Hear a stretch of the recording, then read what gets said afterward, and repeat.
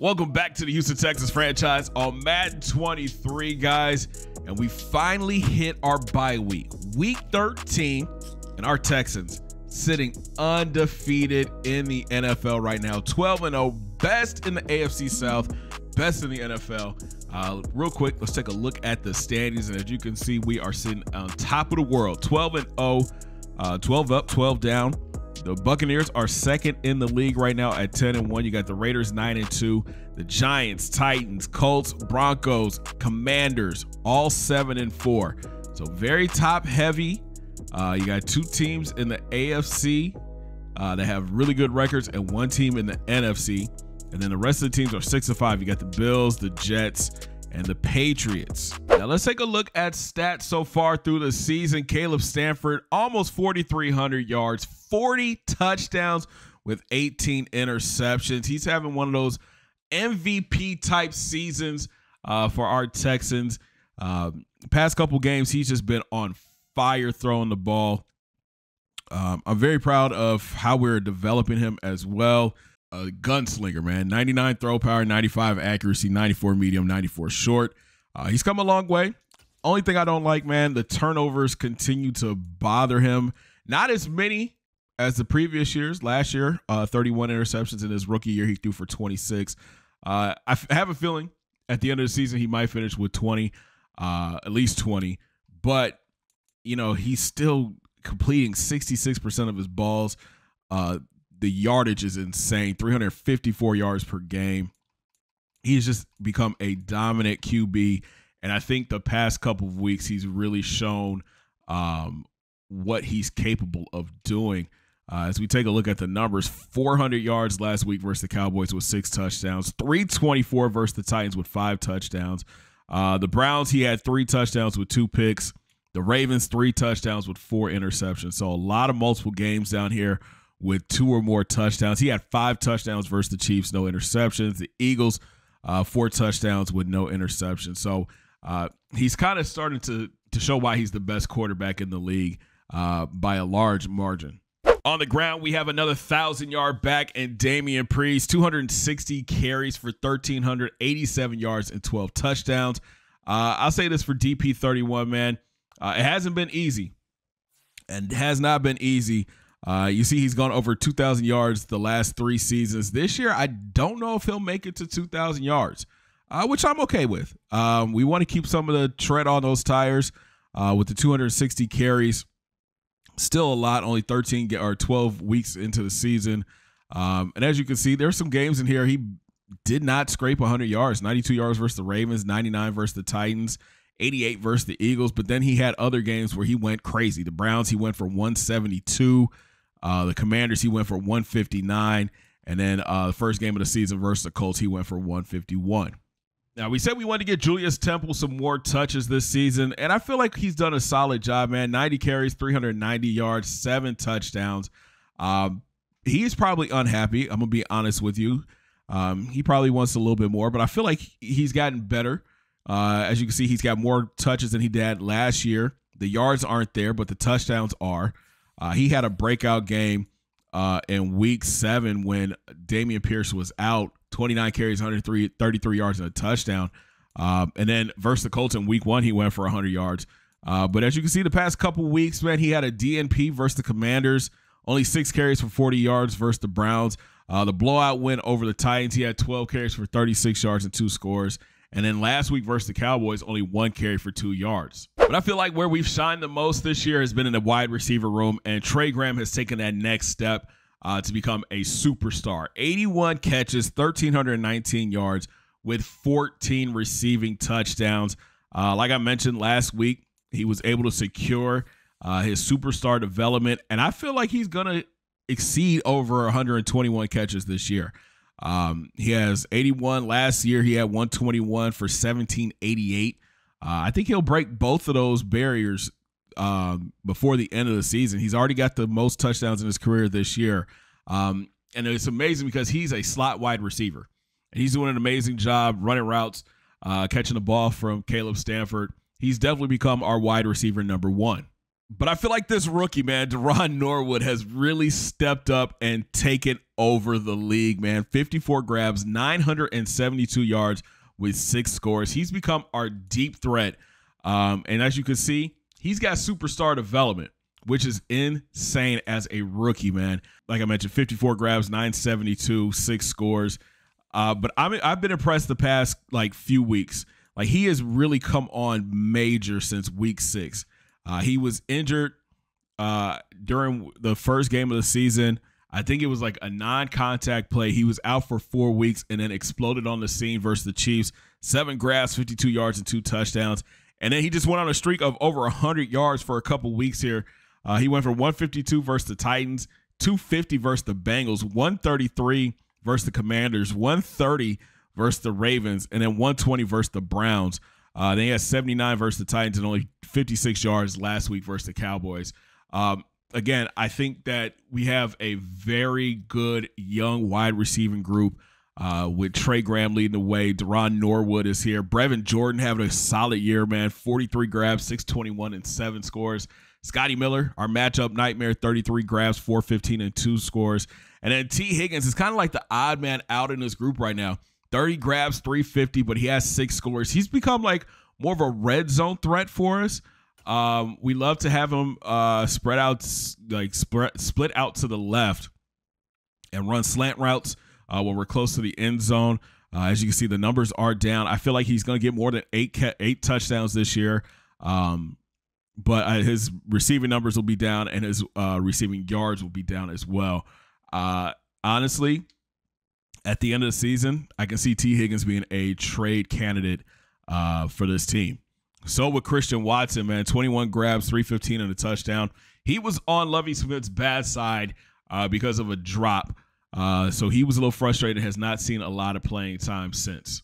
All right, let's take a look at the offensive line. Brian Scott became the starting left tackle after we traded away Lermy Tunsil, and he's done an okay job. He's given up 6 sacks. I feel like it's more than that. I'm going to be honest with you.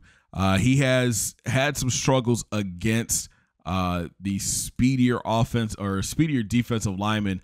Gotten beat up a little bit, but, he's doing a solid job. James Daniel, 4 sacks given up. Darrell Williams has given up 3 sacks. Kenyon Green's given up 2.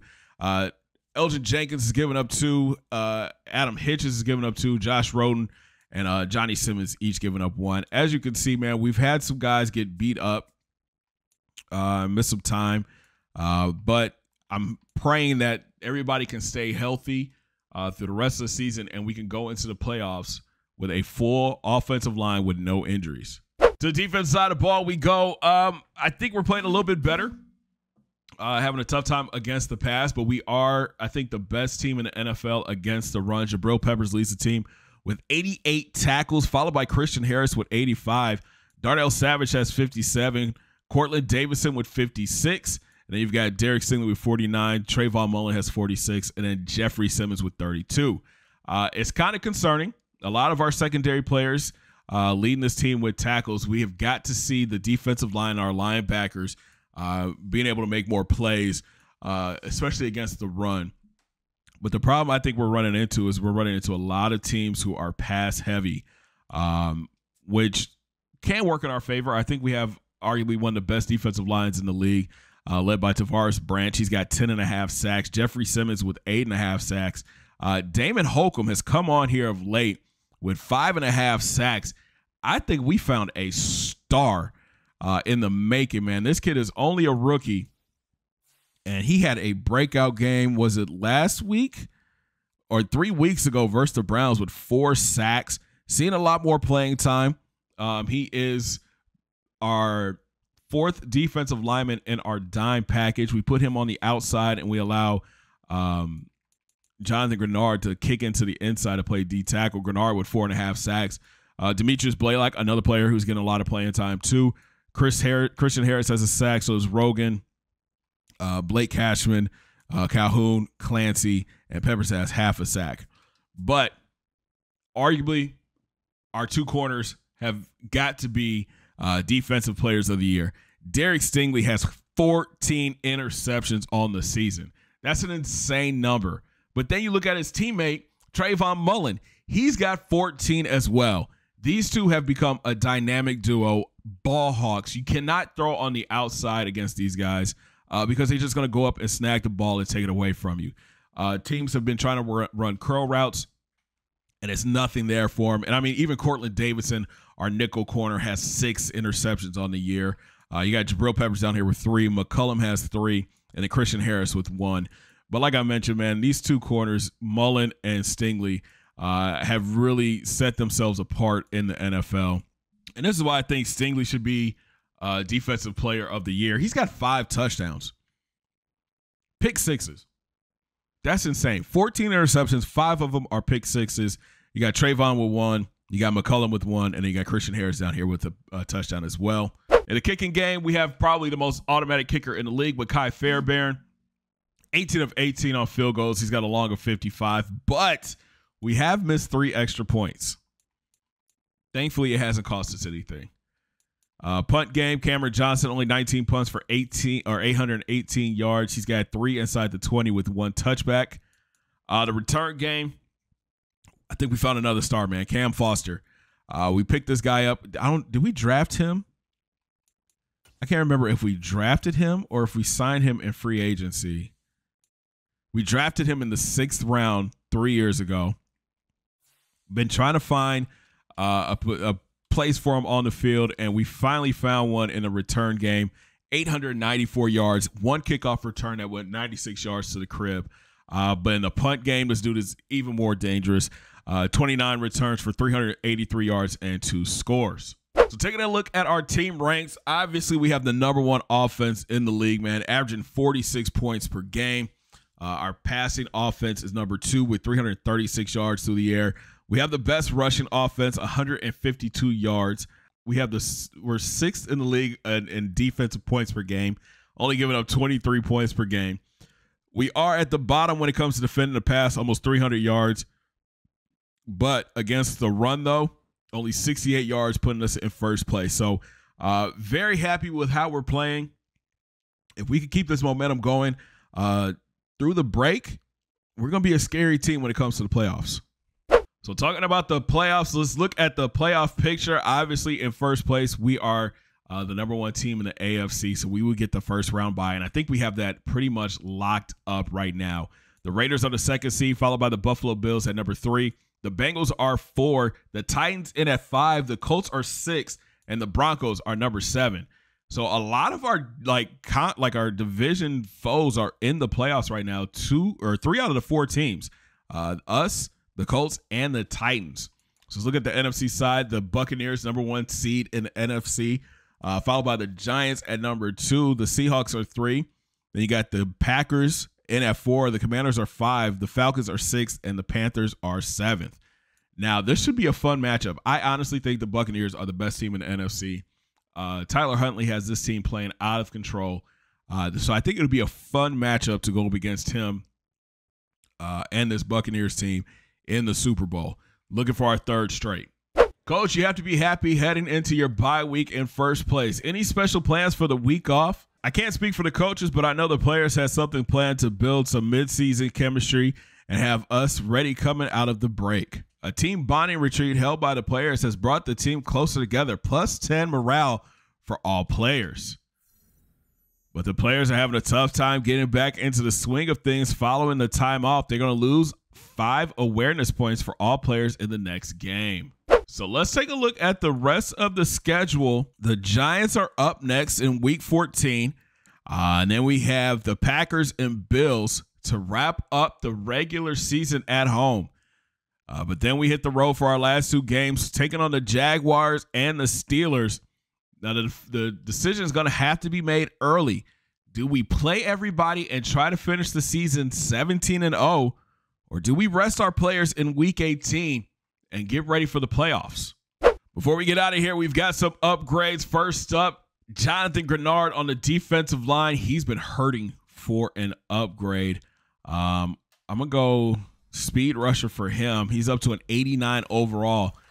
He gets a +1 to awareness, pursuit, tackle, and +2 to finesse move. Our rookie, Andrew Thompson III, the strong safety, hasn't really seen a lot of playing time. Been more of a special teams player for us.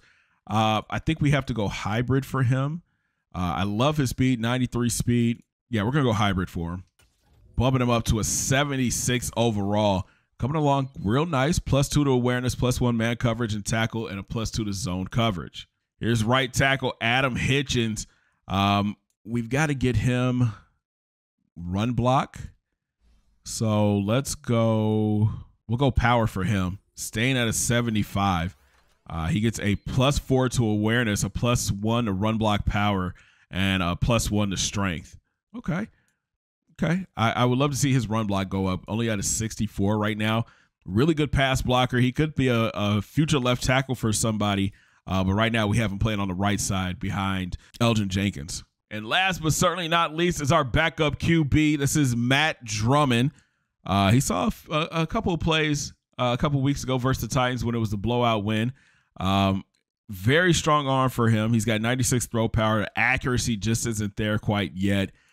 So maybe we look to go strong arm, bumping him up to a 68 overall, and he'll get a +2 to awareness and a +1 to throw power. So almost at a 99 throw power, but I want to work on his accuracy for the rest of this season.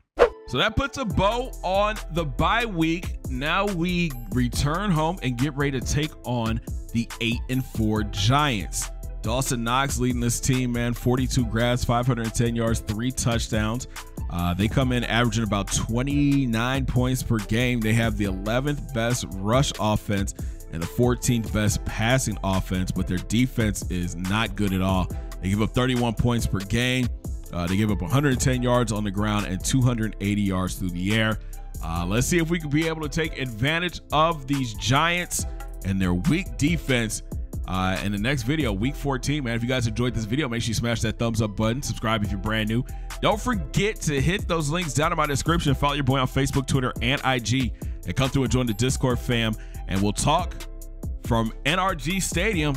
We welcome in the 8-4 Giants. Have a great day, guys. 2 fingers in the air. Peace. Big shout out to all the members that support this channel. If you would like to become a member, check out the link down below.